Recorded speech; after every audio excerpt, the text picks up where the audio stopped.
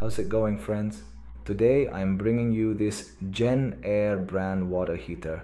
We're going to remove these two screws at the bottom, and after that we'll take off the control knobs so we can remove the casing. So we open the valve to see what's going on, and then we see that yes, clearly something is happening. The micro switch isn't opening, it's not activating like I'm doing here with my finger. This happens because either the membrane or the pressure plate in this compartment must be damaged. So we close the gas and water valves.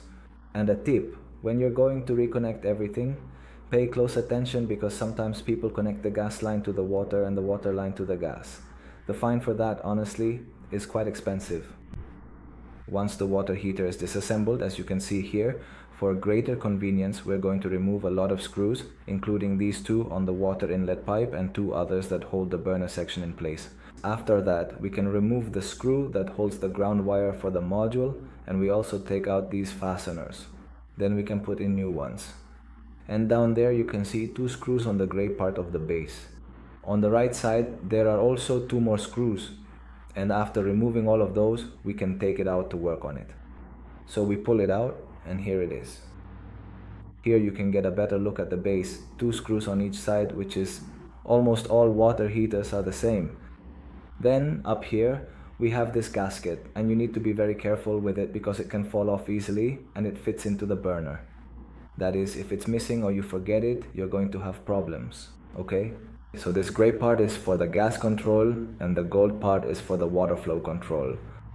So in this compartment we have here, we're going to remove these these 4 screws to open it up, but they're aligned with the gray part. So first we have to remove these two to take off the entire gas control, and once that's removed we can take out the others. So after removing the screws we can take this off, which is a rather delicate piece. We need to put it somewhere it won't fall because it can break easily. Here we see another gasket and a spring that's divided into 2 sections, also with a gasket. So this spring is the one that activates when the water flows through, and it releases through there, the gas passes. Let's continue with, let's put this gasket away, and now we can proceed to remove the 4 screws where the damaged part is kept. Once they're removed, let's also take off this little tube here as a precaution. It's a purge tube.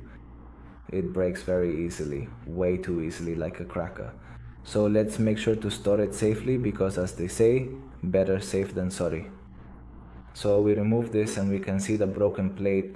This plate broke over time, and well, the water pressure is constantly pushing against it, but let's also check the membrane. We can see that the membrane is clearly not broken. There are no visible